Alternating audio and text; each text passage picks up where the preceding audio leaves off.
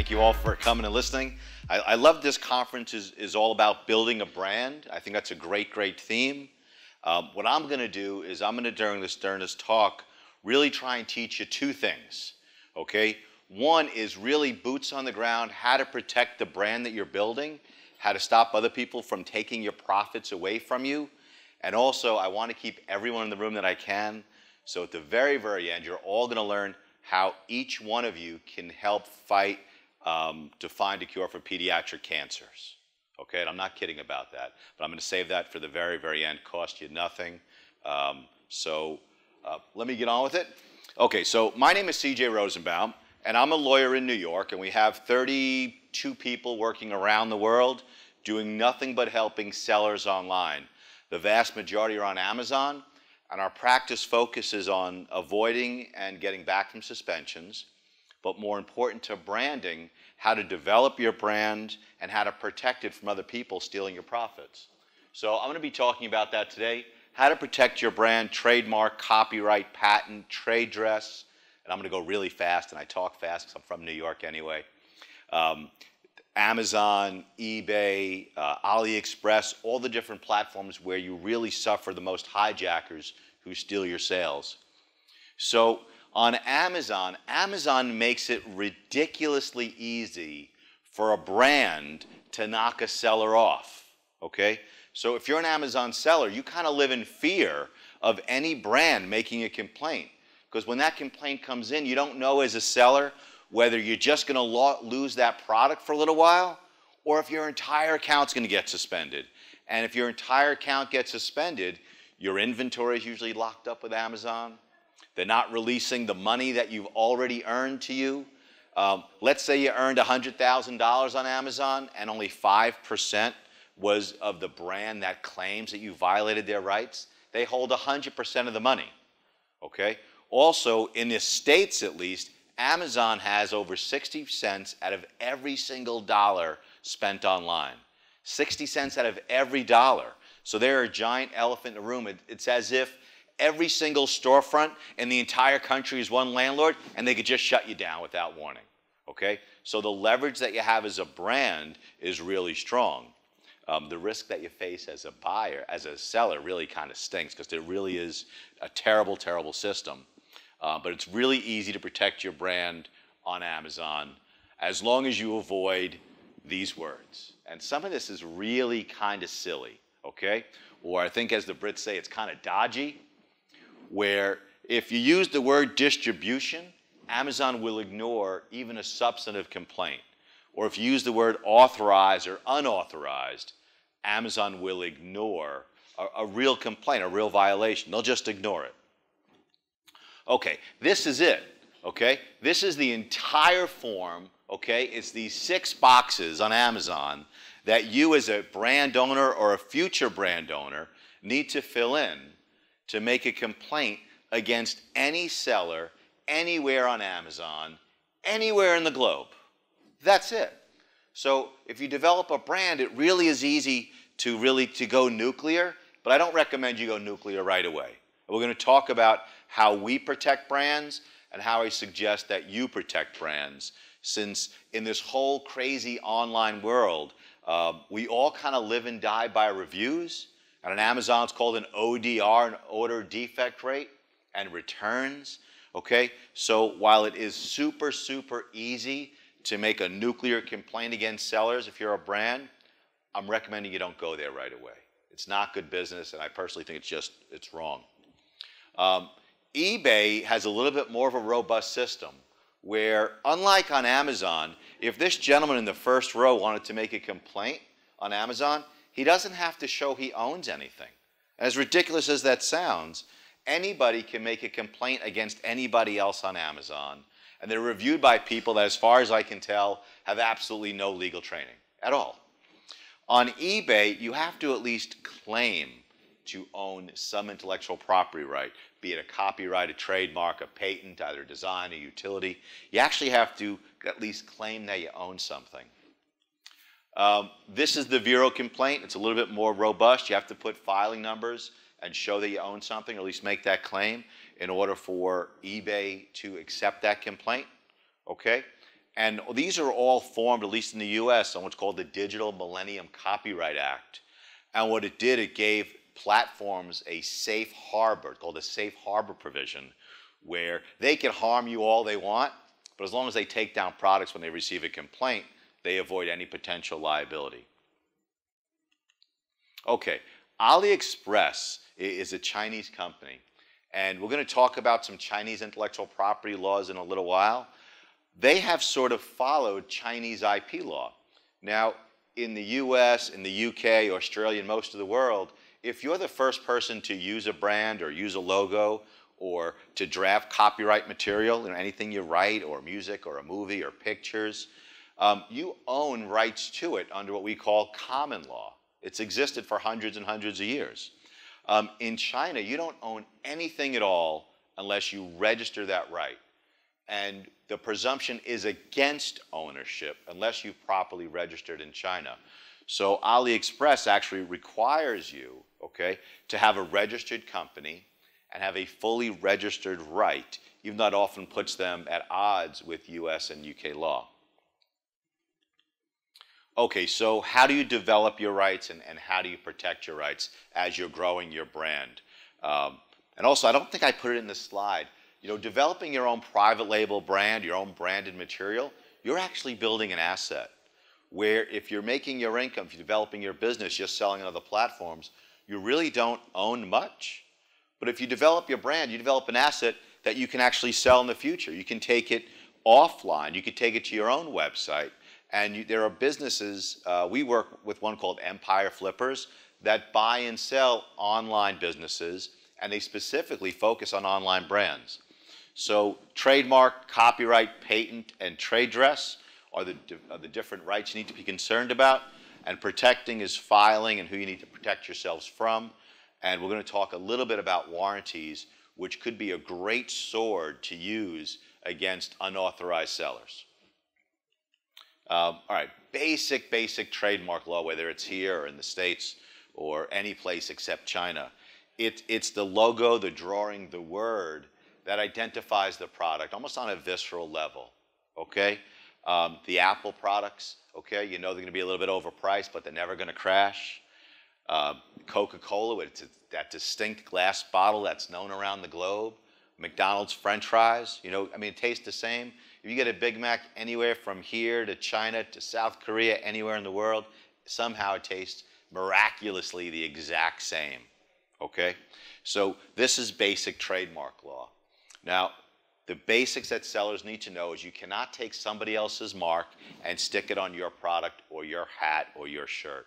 If you're not doing that, if you're buying and selling in the US, it's totally fine. You don't need anybody's authorization. Here in the UK, you do need a brand's authorization. That is part of the intellectual property rights here in the UK.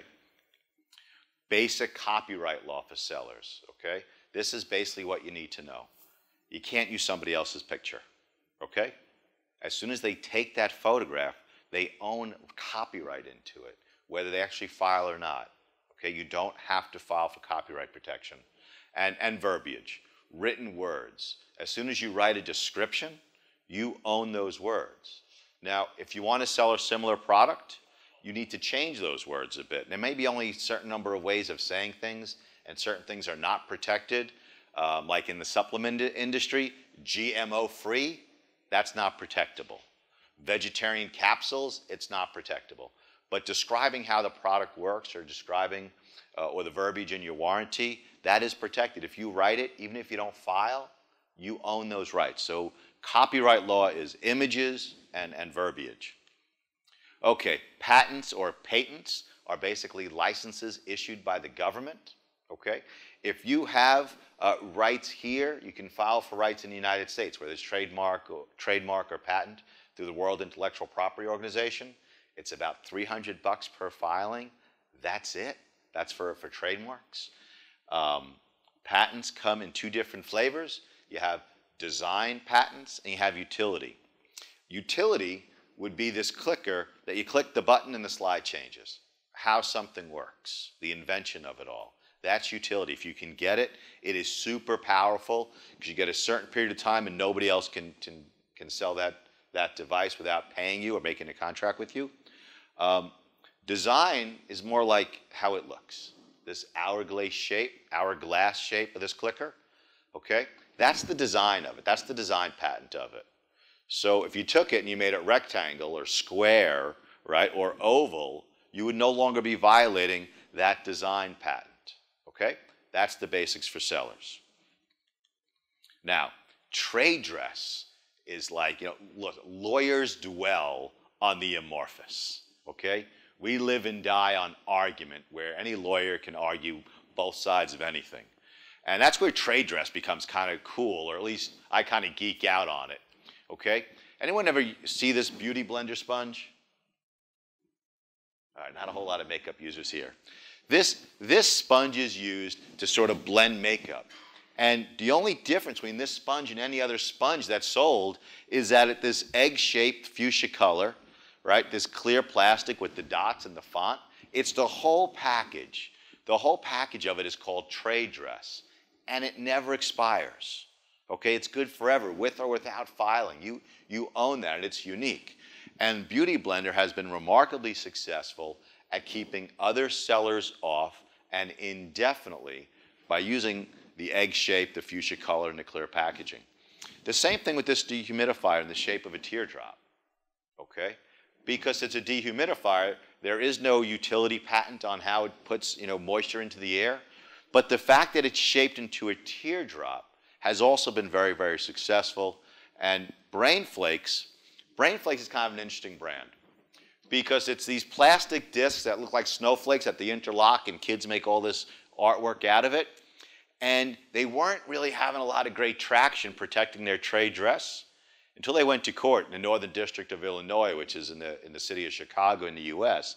And that court said, you've got trade dress because of the unique shape, color, and texture of these little discs, okay? And they've been also super successful with no expiration, okay? You own it forever. So this is trade dress. It's the whole look, feel, shape, color, and texture of a product.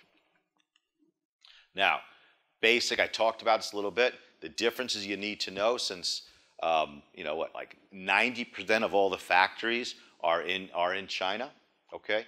And if you're having a successful product that you're manufacturing in China, you need to protect yourself where your products are manufactured.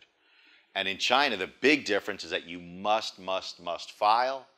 And the tertiary differences are the cultural differences, all right? Now, I grew up with a big sister, okay? My sister, Jamie, I was always a spaz. I couldn't play any sports, and she was a jock, right? And she was always bigger and stronger than me until I hit like 22. It's really like 16, but whatever. So what she would do is if I tried to mimic her, she'd call me a copycat, right? And this got under my skin, made me feel bad about myself that I was copying her. And she'd beat the crap out of me for copying her. In China, that doesn't exist. When you copy someone, it's a form of flattery. Like you can have Kentucky Fried Chicken and Atlanta Fried Chicken. You could have Starbucks and T-Bucks. And there's no cultural taboo against copying somebody. And so when you have to explain that to a business person in China, they can't copy Black & Decker's orange and black on a power tool, they don't really get it. There's a cultural difference there that they don't get. So there's significant legal differences, and there's also significant cultural differences. Now, if you want to protect yourself against your own factory, there are certain things you need to do, okay? You must register your trademark in China. You must. You can get some protection by filing through WIPO in China, but the categories don't exactly match up. China has, instead of the 25 international categories, and I have a few of them, there are hundreds and hundreds and hundreds of subcategories of products. So you need to make sure and we can send you to a Chinese lawyer, you need to file in your specific category if you want protection from your own factory. And my understanding is the Chinese business people want absolutely zero to do with the government, okay? And if the government should interact with them, if they should want a meeting, they call it getting invited for tea, and nobody wants to get invited for tea. So these are some of the things you need to do to protect yourself in China. Here's a sample of some of the subcategories in like sportswear. Okay, bras are a different subcategory from boxer shorts. which is a different category from a belly band. I'm not really sure what that is, okay? But I know it's different, and if you want to protect yourself, you need to file for that. The same thing with bathrobes and beach clothes, okay? There's so many different categories that if you have a successful product, I wouldn't recommend you do it right off the bat. But if you have a product that's doing well, you want to make sure you file in a way that you can protect yourself or give you some leverage against your own factory in China. Okay. Also in China, products tend to develop different names. Sometimes the names in China are just phonetics in the Chinese vernacular. Other times it's just, just somehow comes up. Like, Nike is basically Nike, okay? But if you look at Citibank, Star Spangled Banner Bank, or Marriott, 10,000 wealthy elites, okay? One of the prior speakers used the Ritz-Carlton as an example and this stuffed giraffe, right? I thought that was really cool. That's Ritz-Carlton. I think that's more like 10,000 wealthy elites, but in China, that's what Marriott calls himself. Colgate, revealing superior cleanliness. So when you're protecting your rights against China, you not only have to protect yourself for your logo and your name, you have to sort of identify what the Chinese culture has assigned to your product and protect against that as well, all right? And I got to tell you something. There are some beautiful, beautiful Range Rovers driving all over China, and they're made by a Chinese company because Range Rover neglected to file in China. I've got some other kind of cool examples based upon, I guess, not so much your politics. So President Trump had a big fight for about 10 or 15 years before he ran for the United States presidency, where he didn't own his own name on buildings and clothing and all sorts of stuff, right? But miraculously, once he became president, he got everything back, except for this toilet seat. All right? Now, I am not a huge Trump fan, okay? And I love this toilet seat. All right? But some other people that are kind of heroes of the United States, Air Jordan, he eventually, I think, purchased Nike. They purchased the rights back because they couldn't win. And the top says iPhone on it. Apple fought all the way through all the different levels of the court system in China to get their name back because they also failed to register in all the different categories. And they lost in leather goods. So to this day, Apple does not own the right to sell iPhone leather goods. It's owned by another company. So as your product, if it starts doing well, okay, you need to fear your own factory. You need to have leverage to be able to negotiate a resolution to get that factory to stop selling your products to somebody else. All right, so I kind of skip ahead. If you are a private label seller, develop your brand, you need to protect in really two categories of places. Where your products are being sold, okay, and where they're being manufactured. And it's not just China. It's also Thailand. It is also Vietnam is up and coming. If it's textiles, it's India, where they have all the dyes and just the great, great fabrics. But you need to protect your intellectual property rights for your brand wherever you're selling and wherever you're manufacturing. Okay, patent protection or patents. You can file in the Chinese government, the SIPO filing. We have a book that's coming out. It's Seller's Guide to Chinese Intellectual Property Law, where they're very formulaic in China, okay? Unlike the US, where it's kind of opinion and does this mark, going to confuse consumers or if it's not, China's much more step by step by step.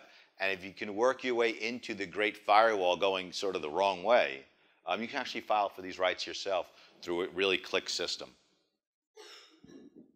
Okay, same thing with trademark. If any of you email me or reach out to me, I will send you the steps to file for your own trademark in China, okay? The biggest problem with it is just not crashing.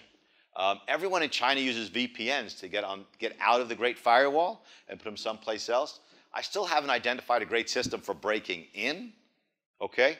But once you go in, it might take 10 or 20 tries. You can file your mark yourself in China and get that protection and protect yourself again against your own factory.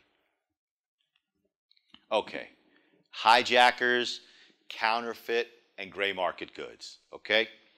Hijackers refers to people who are jumping on your listing and selling your products on the page you created, okay?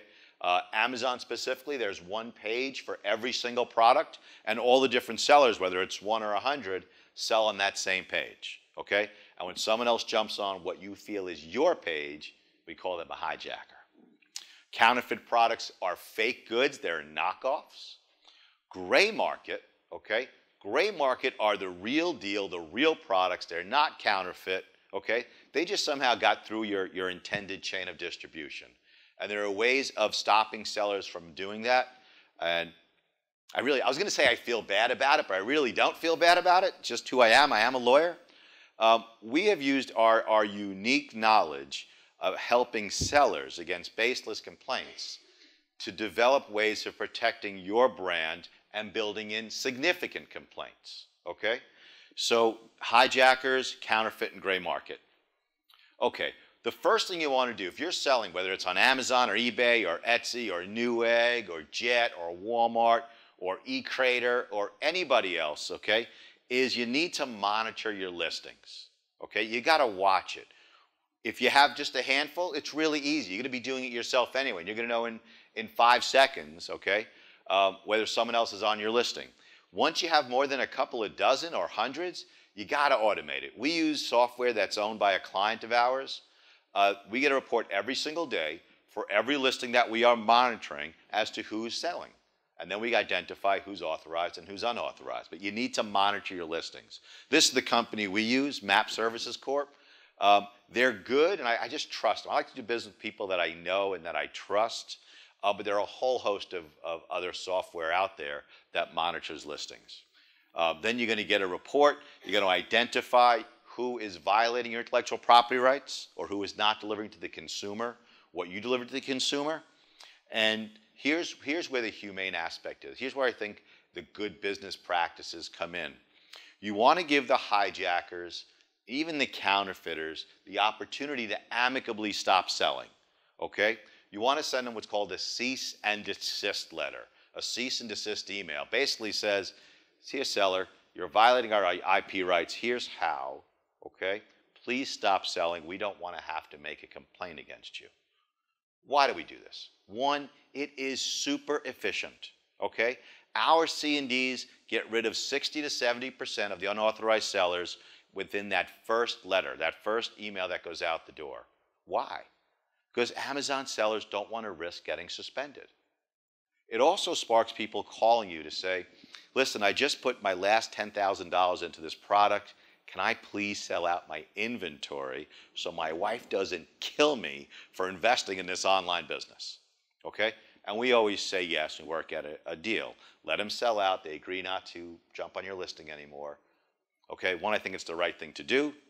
And number two, if you don't needlessly put people out of business, they're going to be less likely to make complaints about you.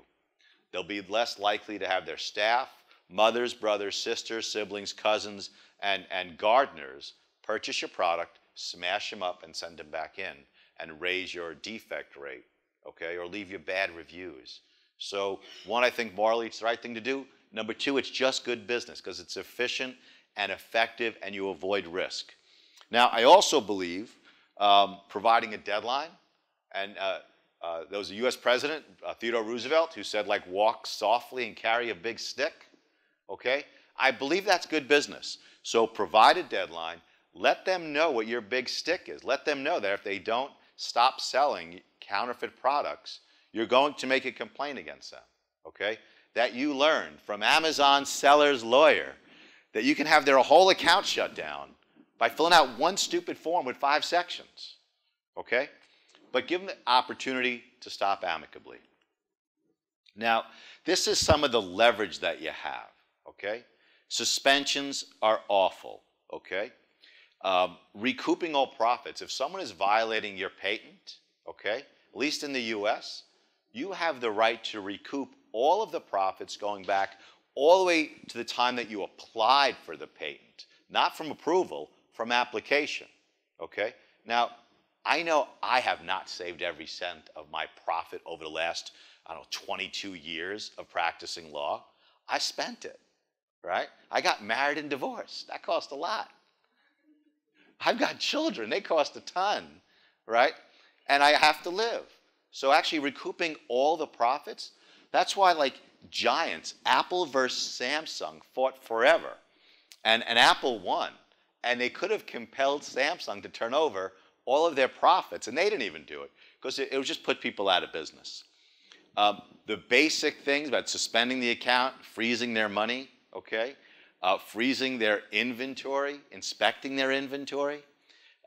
Also, there's a growing area of litigation, and while I am a lawyer, I don't push litigation. Litigation is generally really only super good for the lawyers. It's not good for small and medium-sized businesses, okay? But there is a growing trend for seller versus seller and brand versus seller to go to Chicago and get an order from judges freezing their Amazon accounts, their eBay accounts, their Etsy accounts, their bank accounts, their PayPal, their World Docs, World Currency, Payoneer, Payability. It freezes everything, right? We even have seen cases where they froze their private accounts getting through corporations.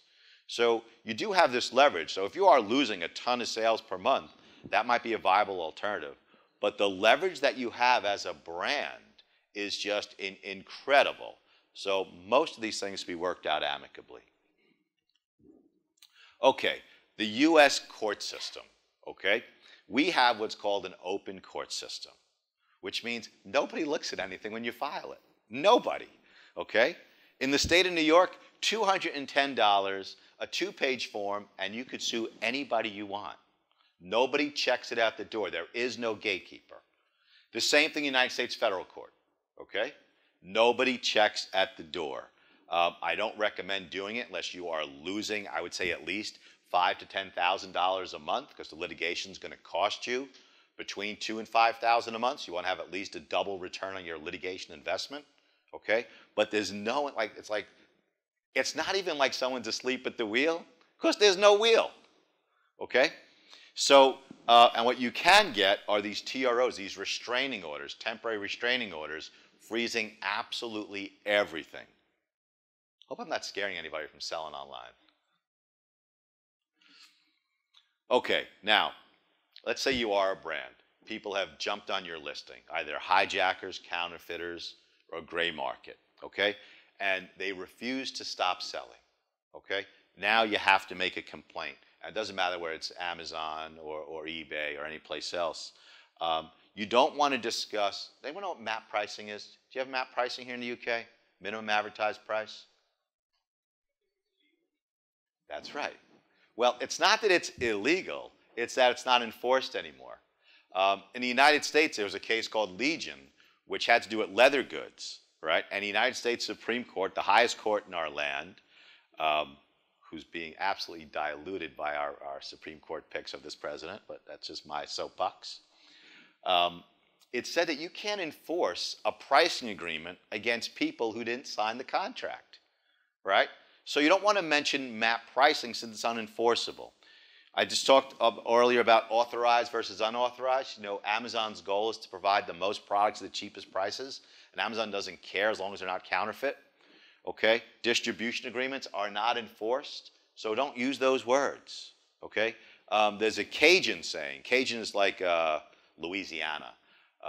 That it's easier to ride the horse in the direction that it's going. Okay? So if Amazon will not read your reports that have authorization, distribution, or map pricing, don't use that verbiage. Use what works, okay? Counterfeit works. They're not delivering the same warranty that I deliver, okay? We give a factory repair warranty with every product. So as a seller, if you're Logitech and this breaks, okay, Logitech will send this back to the factory and fix it back to specs.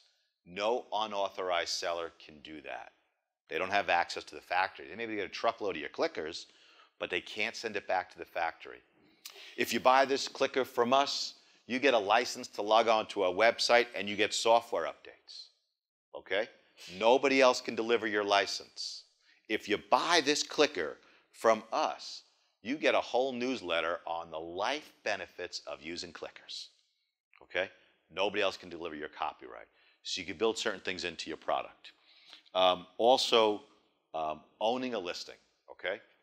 Amazon's policy is that nobody owns anything except for Amazon, okay? Even if you create the listing, you put the picture up, you don't own it as far as Amazon is concerned. So you never want to put, they jumped onto my listing. Our company owns this listing. It's as if everything else is ignored. They take it and they throw it in the garbage. So you want to avoid filing baseless complaints and avoid using this verbiage. Okay, so here's my bit of self-promotion as to why you should listen to anything that I have to say. Okay, these are some of the books that we've written. These are the upcoming books. Now, I promised you I'd show you how to protect your brands and how to protect your listings. Okay, and then I told you how I'd help you find a cure and find better treatments to pediatric cancers. This is Ty. Ty passed away a couple of years ago. His dad's name was Lou, and he was a fraternity brother, or he is a fraternity brother of mine. His wife's name is Cindy, and other than having really, really poor choice in men, she's a really remarkable lady. Ty died after 2 years of fighting a brain cancer. And why do I bring this up, okay? One, I want to keep you here. Not really, though. I bring this up because everyone who sells online is usually also an online consumer. And if you shop on Amazon, they have a program called the Amazon Smiles program, okay? And you can pick any charity you want, and it costs you nothing out of every single purchase. But if you pick this one or any one, they will donate a small portion of the sale to the charity, and every little bit adds up. So I didn't want to end with a self-promotion, but this is some really good way that every single one of us can help, you know, a little bit. So I appreciate you coming to listen to me at the very, very end of the day. I hope I've helped you a bit. And if you have any questions for me, I'm 100% available for questions and answers. We talk to sellers all over the world every single day. We don't charge for consultations. I'm happy to answer any questions that you have. Thank you.